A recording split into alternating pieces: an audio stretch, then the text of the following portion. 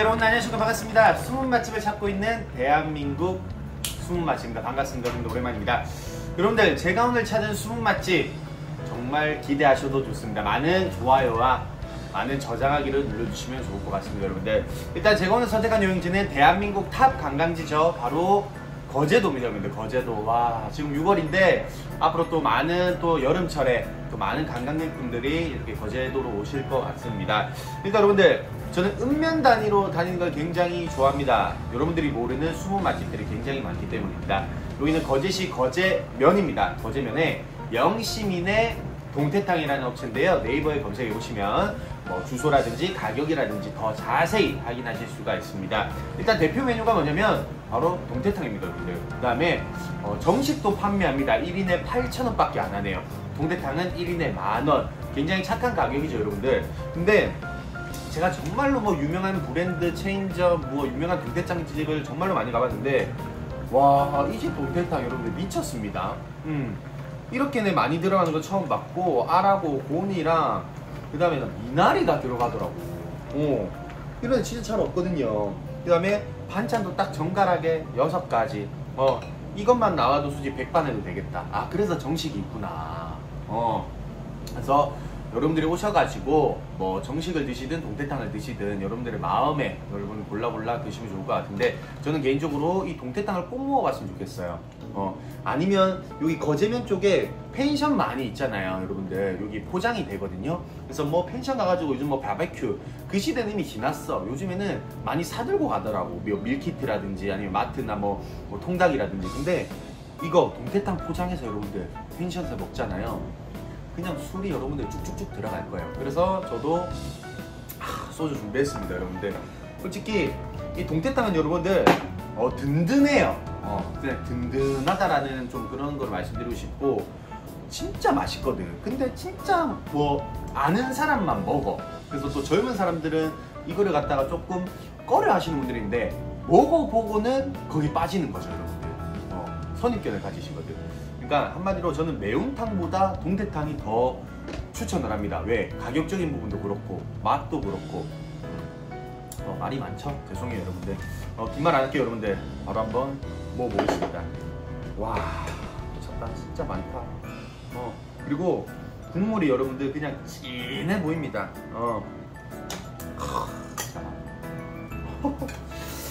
자 일단 냄새 안 나요. 자 국물 갑니다.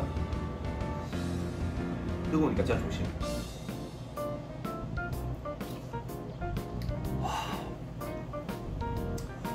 와 여러분들 그냥 한 입 먹는 순간 그냥 끝이다.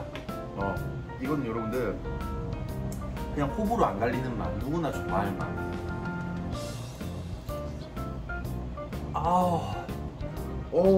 그리고 좋아.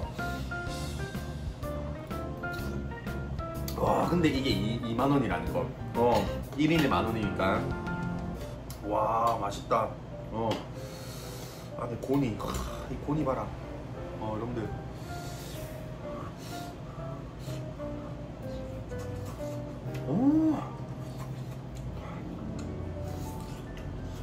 와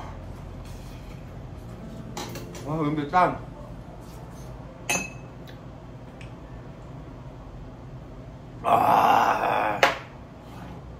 이야 이거 여러분들 그냥 미쳤네요. 와 거제면에 이런 데가 있는지 몰랐어요 여러분들. 와 이건 진짜 여러분 밥도둑. 이 밥 없으면 못 먹어. 밥이랑 살살 좀 말아가지고 국물이랑 같이 해가지고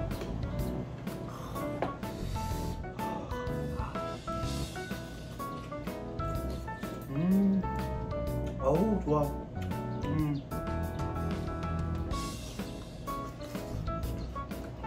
그리고 미나리가 들어가 있어서 미나리 향이 쫙 들어옵니다. 딱 들어가 상쾌합니다. 와 여러분들 봐봐. 와 홍대. 와 부드럽겠죠?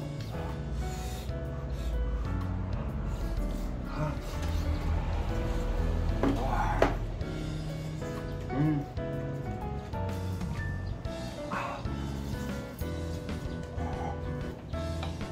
반찬.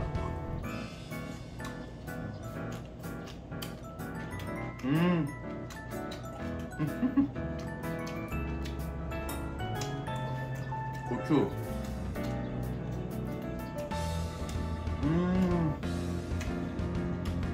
맛있어. 이거 진미채인가? 이거 뭐야? 이거 뭐야, 사모님? 명력채. 어?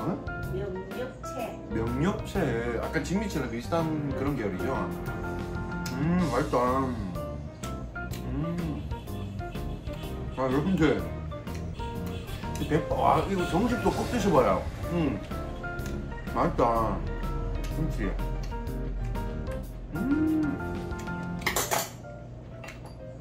와, 이거.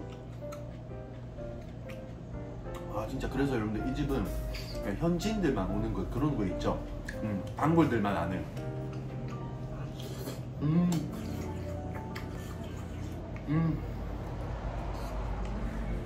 좋아.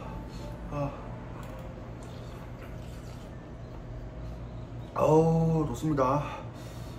밥이랑 다 해가지고.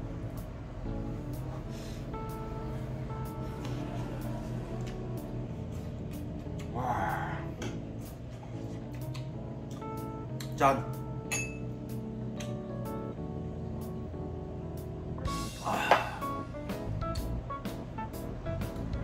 여러분들 진짜 제가 오바 1도 안 하고 진짜 장담하는데 여러분들이 와서 드셔보시면 진짜 맛있게 잘 먹고 갔습니다 라고 얘기하고 나갈 거예요.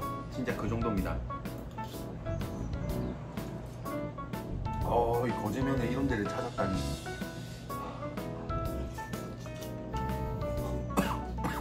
양밥. 이거 동태탕이 다 그 집마다 다 다르거든요, 여러분들. 근데 확실히 이 미나리가 들어가 있어서 뭐라 해야 되지? 그러니까 짜릿했다가 약간 좀 고소하고 약간 끝에 약간 향이, 이 미나리 향이 너무 좋아.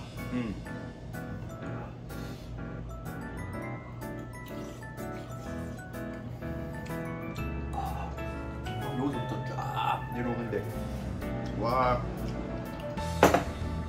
짠.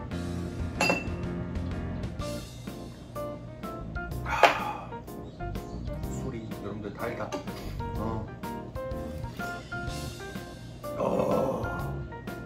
맛있다 이 집.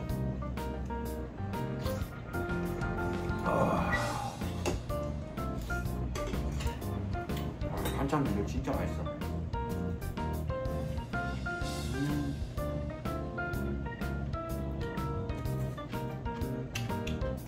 아침에는 7시부터 8시까지 장사합니다. 그래서 아침에는 요거 정식 먹으러 오는 사람도 굉장히 많대요.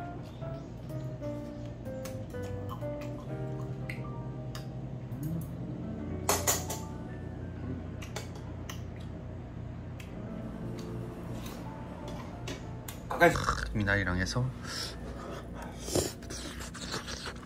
와, 이거 진짜 여러분들 그냥 맛이 없을 수 없는 비주얼이죠. 바로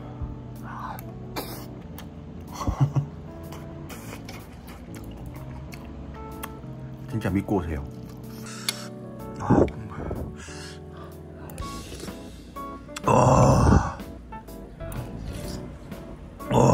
여러분들 여기 오면 그냥 아저씨가 될 수밖에 없어. 그냥 계속 이 소리가 계속 날 겁니다.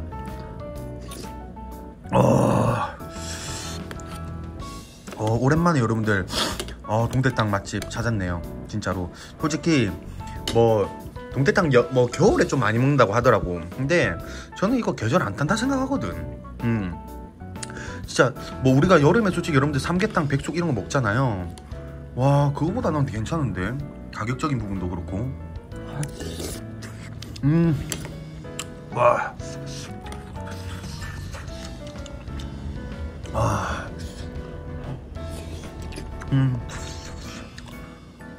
여러분들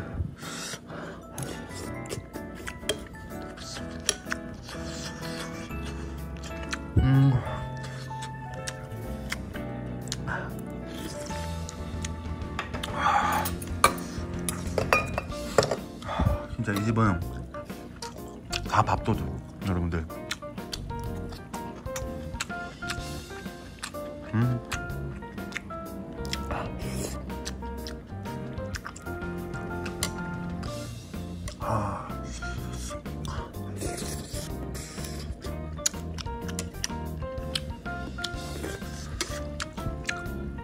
콩나물.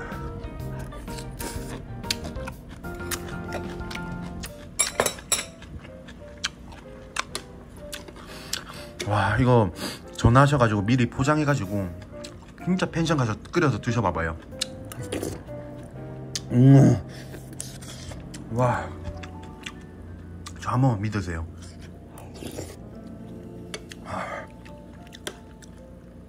솔직히 뭐 국물 할 거 여러분들 괜히 재료 사가지고 하시지 마시고, 와 진짜 찐입니다.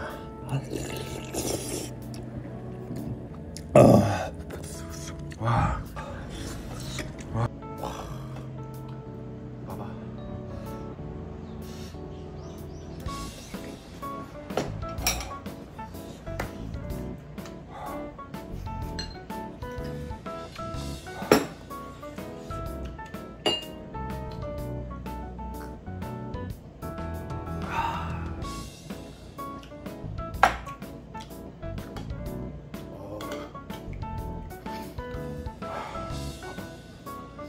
실하죠.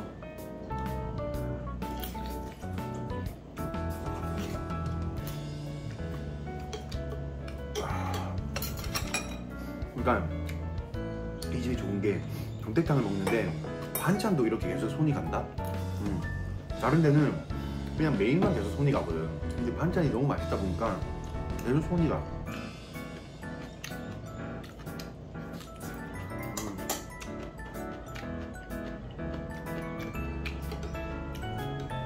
양 많아요.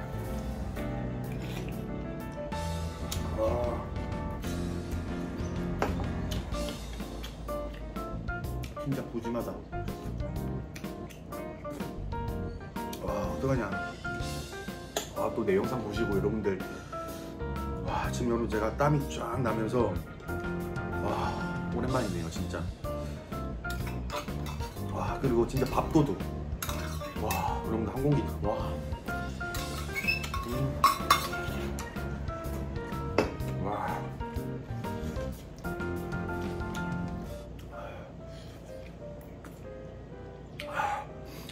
국물을 계속 먹고 싶어. 네 여러분들, 배 터지게 먹었습니다. 와 진짜 혼자 와가지고 미친듯이 먹었습니다 여러분들. 일단 여러분들 저는 오늘 너무 기분이 좋습니다. 거제면에 또 다른 이런 또 숨은 맛집을 찾았다는 거에 대해서 또 여러분들한테 또 이렇게 또 칭찬받을 생각하니까 너무나 또 기분이 좋네요. 일단 여러분들 긴 말 안 하겠습니다. 거제도에 살고 계시는 분들, 거제도로 여행객 있으신 분들, 아마 이 거제면 쪽에 또 펜션 예약을 하고 계시는 분들, 하신 분들 제 영상 보시고 정말로 이 영심이네동태탕에서 다음날 아침 식사로 여러분들 정식 아니면 저녁 8시까지 하니까 좀 빨리 오셔가지고 동태탕을 포장으로 해가시는 분들을 저는 적극 추천해드리고 싶어. 아니면 여기서 한번 드시고 가봐요 여러분들. 진짜로 든든합니다 여러분들. 진짜로 이게 만원 행복인 것 같아. 1인에 만원이니까. 혹시 사모님 한 사람도 가능한가요? 여러분들 동태탕 한 사람도 가능합니다. 예, 1인도 가능하다고 하니까 이게 얼마나 좋아요 여러분들. 보통 나는 2인 이상인 줄 알았는데 또 누구나 한 사람이든 두 사람이든 오셔가지고 먹을 수 있는 또 그런 또 숨은 맛집, 또 찐 현지인분들만 아는 단골. 진짜 여러분들 여기는 진짜 단골들이 정말로 많이 오는 그런 데거든요. 근데 저가 정말로 부탁해서 지금 이렇게 촬영을 한 게 너무나 또 기분이 좋습니다. 아무튼 여러분들 때문에 오늘도 이렇게 숨은 맛집 찾아서 너무나 행복하고요. 다음에도 다른 숨은 맛집으로 찾아뵙겠습니다. 오늘은 어디? 거제시 거제면에 있는 영심이네동태탕이었습니다. 여러분들 감사합니다.